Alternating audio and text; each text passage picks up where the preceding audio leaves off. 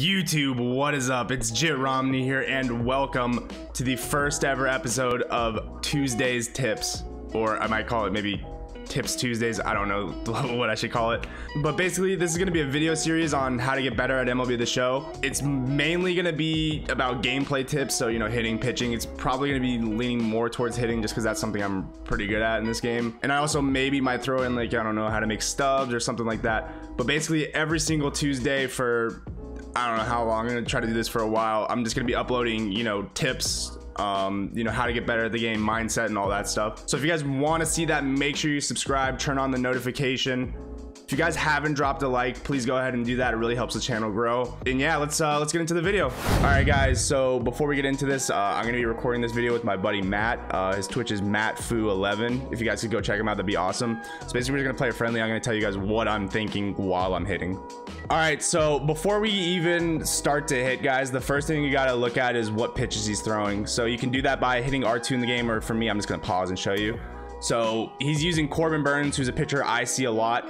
So he has that cutter, sinker, curveball, circle change, and a slider. Okay, so me personally, and just like kind of knowing myself playing this game a lot, I know that I hit the sinker a lot better than I do the cutter. I also hit the curveball a little bit better than the circle change and slider. So those are like the two pitches I want to look for. Right now, since it is the start of the game, I'm gonna try to be relatively passive. So the first like 3 to 6 batters, I'm gonna take that first pitch, and if it's a ball, I'm gonna take till 1 strike. All right, so let's get into the first at bat. All right, so first pitch, he goes cutter down and away, and he's gonna go sinker in. All right, so now I got 2 strikes. I don't want to get beaten by the fastball inside the zone, but I don't want to chase. Right there, that was a really good slider. So what I did wrong right there is I let him get 2 strikes really fast. He also just threw a really good slider. I wasn't expecting that to be a strike. I wanted that to be a ball. But I try to allow that pitch to be a ball, and what I mean by that is I don't really care if it is a strike because it's not a pitch I hit well. So even if I did make like relatively good contact, it's still probably an out for me just because I know I don't hit that pitch well. All right, so now we got George Brett up. Personally, I like to look for the away sinker with lefties because that's a pitch I just hit really well. So that's the pitch I want this at bat. If I get it, I should be able to hit it really well. All right, so right here, like I said, I'm looking for that sinker down and away. I'm also going to take this pitch, right? So cutter inside. It's really common for people to start that out with a lefty up. Let's see what he goes to next. Goes for a slider for a ball. Okay. So I'm still taking right here. I want him to get that pitch count up. Right there, he threw a sinker. I could have swung at it, but that's not what I want. I want that sinker down and away.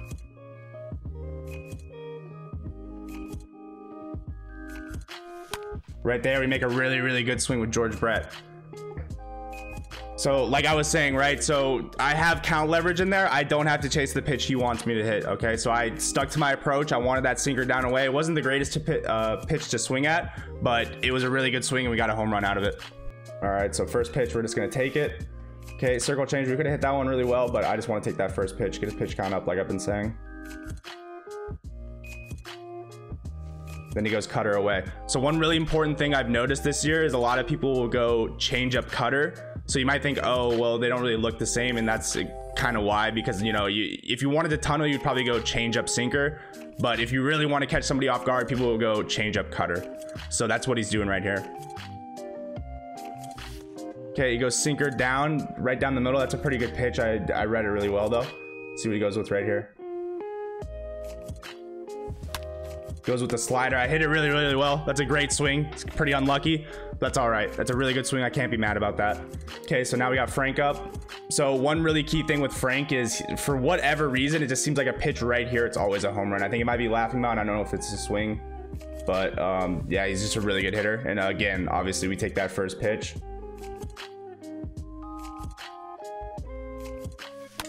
Goes sinker, slider. So now I'm starting to pick up that he goes with a sinker, then he goes with a pitch away, or vice versa. Really good check swing right there. Is a really good pitch by him as well.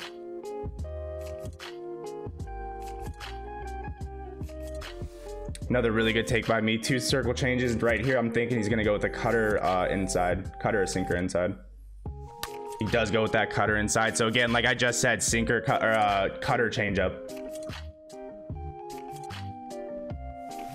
Right there, I hit that sinker really, really well, man. Really good swing with Frank. And like I said, that's the pitch I want. So every single at bat, that is a pitch I'm looking for, the sinker inside. We're just gonna keep the same approach, right? We're gonna take this first pitch. Okay, throws that sinker inside. Now that is a pitch I want, right? But I want to get his pitch count up. He's thrown 18 pitches this inning, which is really, really good. Okay, so that's the first time he hasn't gone to a slider or cutter after a sinker. So here he should probably go to a slider.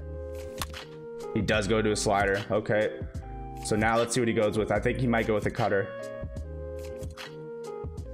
He does go with the cutter. All right, so even though I struck out right there, that's okay. Maybe I should have got that check swing, who knows, but I've already picked up what he wants to do on the mound. Now it's the second inning. We're gonna keep that same approach of taking that first pitch. One thing is we got to think about what we were successful and what we didn't do well last inning. So we were successful on keeping to our approach and hitting that sinker inside to righties and away to lefties. What we weren't too successful at was hitting that away pitch, so that away cutter and slider. That's actually what we struck out on. So that's something I just want to keep in the back of my mind when I do have a righty up, is he does have Corbin Burns up there, so he doesn't have to always throw that sinker inside to me, because that is the pitch I want. And sometimes if you're playing somebody you've played before, a really smart opponent, they'll stop throwing that pitch, or what they will do, which really affects me, is they will start throwing that sinker for a ball, and I'll be so geared up for it that I will just swing it anyways. So that's just one thing I got to keep in the back of my mind. I do want to keep hitting and I want to keep playing well here. So I'm just going to keep the same approach, but I just got to keep those things in the back of my head. So like I said, we want that away sinker. We want that sinker right here. But again, we're going to take this first pitch. Okay, circle change inside. Don't want that. So here he should go with the cutter. He does go with the cutter. I'm still taking till I get a strike. I just want to get his pitch count up, get his confidence low and energy low. Maybe we can get to the bullpen earlier. Misses with the sinker inside. Gonna go ahead and walk me. All right, so I mean, Matt just didn't want to pitch to Babe. I mean, I'd be scared to pitch to Babe too. it's whatever. We're in a Discord call right now. But okay, so here, right, I have a runner on first. I do not want to hit into double play. So now it becomes more important that I have to be on the pitches that I want. So again, I want that sinker inside badly. If he gives it to me, he gives it to me. Okay, so like I said, I don't want to hit into double play. And again, we're just going to take this first pitch. Okay, great pitch right there. I could have hit that one well. I did read it well. It was a sinker. Right there, sinker, slider. Okay, that's another really common sequence / tunnel. Okay, it goes with a cutter. Looks like he does want me to roll over, so I'm just going to keep taking.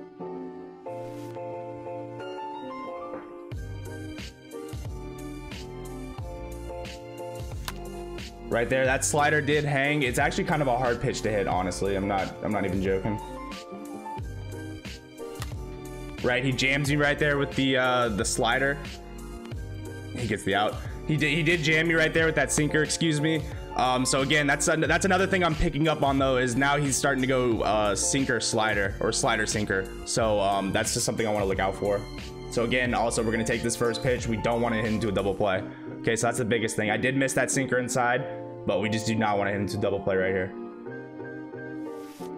Okay, so again, sinker slider, right? So now let's see what he goes with here. Should go with a cutter or maybe a circle change. Goes with a circle change just outside. That's a really good take by me. Honestly, I'm just taking anything that's on the right side of the plate.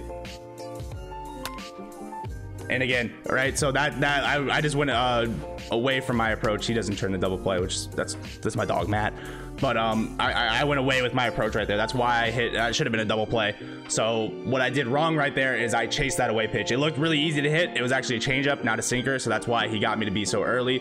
But that's just something I'm trying to get out of my game, and that's something I'm trying to work on. So, you know, getting that runner on first, if I can get him to second, it's probably going to be a run, right? All right, so right here, we're also going to hit with Randy Johnson. So the main thing right now, since there are 2 outs, we're going to swing away. But say there was 1 out and the runner on first, I just would take the out. I wouldn't even try to bunt. I would just try to take the strikeout. Just because it's so easy to hit into a double play. If the runner was on second and there was 1 out, then I would hit away with him. Maybe even try to bunt him over to third, but there's really just no reason not to swing away here. But there are times where people will try to bunt with 1 out and you turn a double play. It's just kind of a dumb play. One thing they did with pitchers this year is they actually can hit a little bit better. It seems like their stances are a little bit better swing animation, stuff like that. Like right there. I mean, that's a terrible swing. I'll take that hit. I wanted that sinker inside. You know what I'm saying, baby? Okay, so now we got 2 runners on. We got Mookie Betts coming up. We just want to keep that same approach. You know, same approach. We want that sinker inside.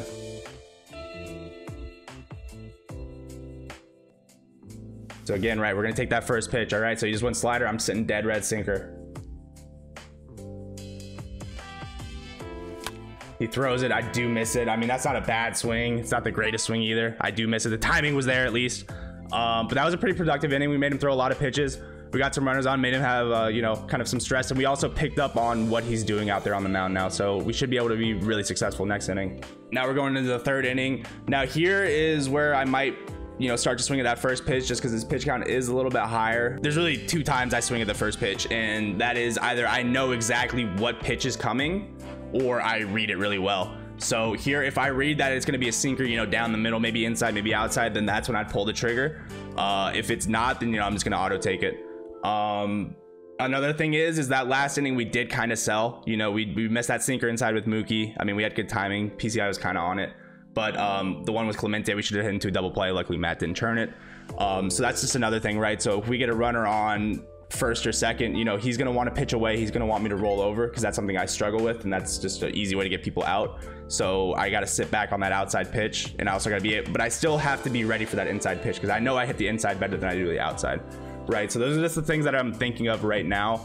But yeah, let's get into this inning. Okay. So right here, right, if it's a sinker, I'm going to swing at it if I read it well. He does not throw it. He throws a cutter in there. I did read that one relatively well. So here he should go with a circle change, maybe a sinker. Goes with that circle change. I just didn't read it well, and I know I'm going to be too early on that. Right there, we missed the slider, or the, excuse me, missed that sinker. I did want that pitch really bad, though. Okay, great take right there. Again, so he's going sinker, and then he goes cutter or slider. Right there, I hit that ball really, really well. It's a sinker inside. It didn't actually break too much, which is kind of something you see with guys who throw harder sinkers, is it doesn't move as much, but that was a really good swing by me. So like I said at the start of this, I want that sinker away. Okay, I want that sinker away. Even if it's first pitch, I'm gonna swing. Okay, there it is right there. We hit it really, really well. It's a great swing by Grit right there, man. That's a tier 1 cap.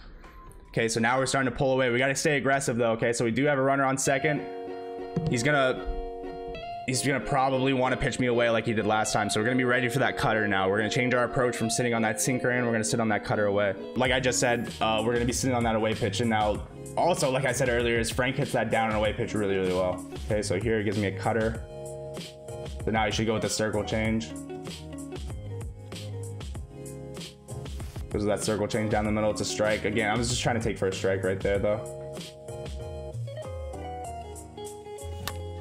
Gives me that cutter. I'm really early on and I get really, really lucky. That's gonna be a hit. So that's something I have to work on now. If I was playing this like a real game, I would say like, look, I've been so early on these away pitches. I need to start sitting back. I need to wait on it. I need to wait. You know, I'm gonna turn on that inside pitch, but it's all good.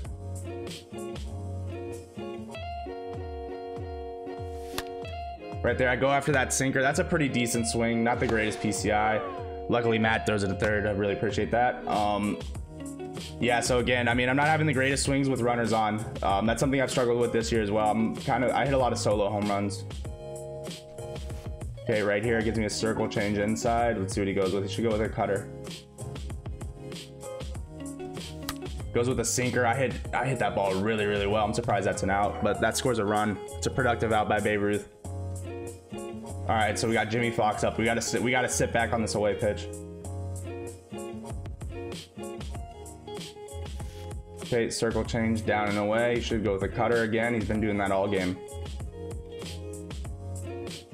Goes with a slider now. Okay, so now he might go sinker. He could still go cutter. Goes with a sinker inside. Okay, so now I'm starting to read. He doesn't want to throw a lot of strikes. Right there, another great take. Okay, we got a lot of count leverage. Pitch got to be right down the middle for us to swing. Great at bat. That's a perfect at bat right there. Keeps the line moving. Now we got Roberto Clemente up with the bases loaded. So right here, like I said, if it's an away pitch, which I think he'll go with for a strike, I have to be late on that. I have to be, or at least later. Okay, so he goes with the sinker inside. I don't want that too inside. Make him throw a strike here. Okay, it goes with the circle change. Now again, it's got to be a sinker, or it's got to be a cutter or a slider. Goes with the slider away. Okay, so now I'm sitting on a sinker inside. Gives me that cutter down and away, and that's a perfect swing. Really, really good swing right there with Roberto. That's gonna be a grand slam. Right, so that's it. That all of that is just me sticking to an approach and realizing what I'm doing right and what I'm doing wrong. Okay, so now obviously you're probably not gonna have this much time in the game where I'm pausing and talking to you guys, but these are just the things I think of while I am playing. You know what I mean? These are the things that are going through my head. All right, guys, so that is gonna be the end of the video. I hope you guys did learn something. The main thing I was trying to show in this is to, you know, stick to your approach. If things are working good, then just stick with it. If they're not, then you got to start to adjust to what the pitcher is doing. Now, one way you can do that is by checking the, I think, pitcher or batter analysis. It's one of the two where it'll show directly where the pitch is. You know, you can see what the first, second, third, fourth pitch is. But yeah, so this is going to be a series that I do weekly. So I'm going to be posting, you know, just one tips video a week. I'm also going to start doing debuts on Thursdays. Those will be up. I'm trying to actually become more consistent with this YouTube channel. I know I've been saying that for a while, but I actually do want to become really consistent with this. This is just something I really enjoy doing. But with that being said, you know, if you guys did like the video, please drop a like. It really helps this channel grow. Also, if you guys could subscribe, that'd be awesome. If not, I just really appreciate you guys making it to the end of the video. And yeah, just have a good rest of your day, guys.